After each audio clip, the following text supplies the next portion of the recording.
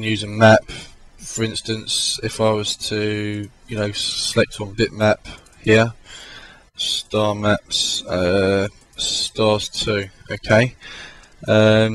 Okay. Right. Basically, what we'll get is if I just render that again, I'll make the settings a bit bigger this time. You think to yourself, oh look, I've got myself a nice star map there. That looks very, very good, and it fits well with the scene. However, the problem is it does not animate very well in this program. For instance, if I go to Views, Viewport Background,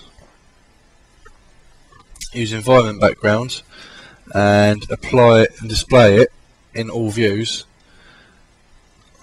you'll see that it appears in the camera 1. But watch what happens when the camera and the ship move out to the right.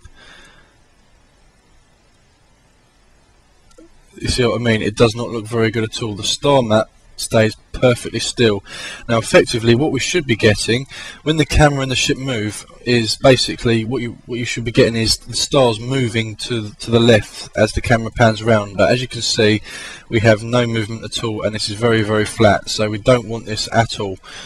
So don't use backgrounds expecting them to look very, very good, because they will not work.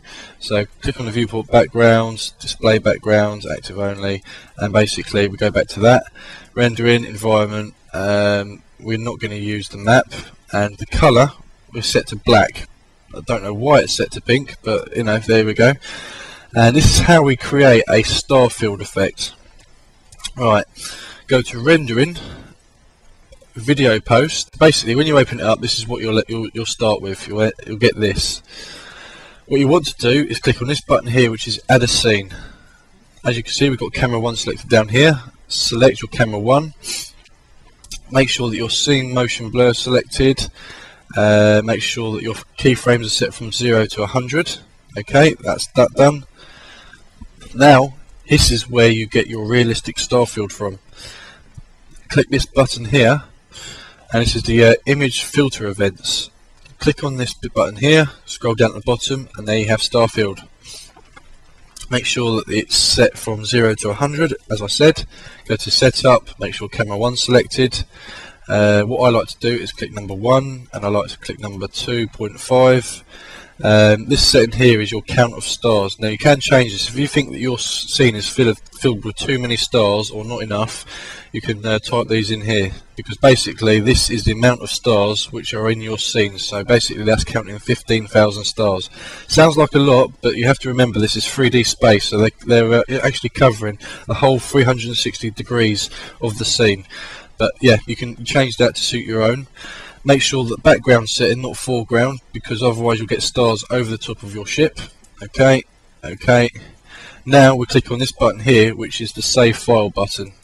Okay, it's 0 to 100 files. I don't know. I'm just going to call this Mill Falcon.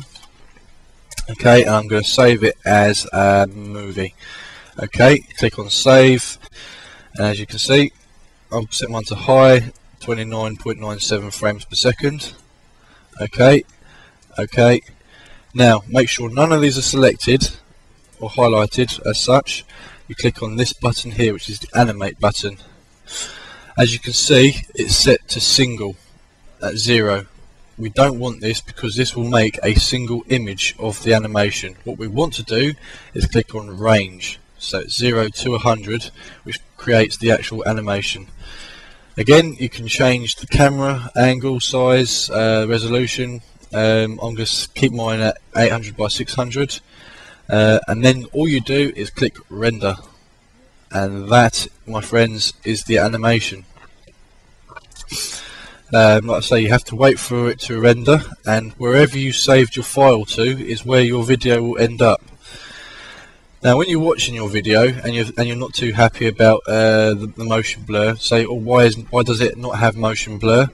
You can change that. So if I just cancel this, come out of this, what you can do is select your object, right click it, object properties, motion blur, it's select by image. Now to increase the motion blur, 1, 2, but you can keep it at 1. And another alternative as well is click on your camera, go up to modify, and down here we see we have depth of field. Change that to motion blur. We're going to render effects per pass, and I'm going to change that to around about 8. Now this is what we get now. We get motion blur in our scene. Now what you will notice is the ship will gently start to move off, and then it will move fast.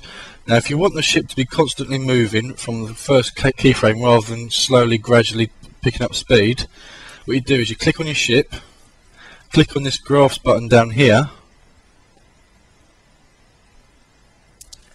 and basically these graphs show you your animation. So as you can see, it comes in, and that's the peak of it. That's where it gets right to the end and it starts to turn. Now you can't really see it at the moment, and at the starting point you'll see it kind of like a bendy curve. If you don't want it to curve, just click on the box and then click this button here, and it will turn into a straight line. Actually, I'll show you here, for instance. If I just click this one here and click line, basically, as you can see, it moves slightly. It turned into a straight line.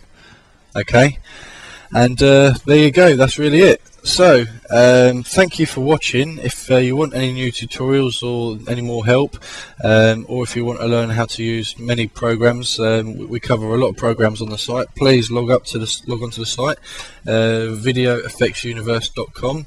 Check the site. You can download the tutorials from the site, or you can join the forum, get in with the community.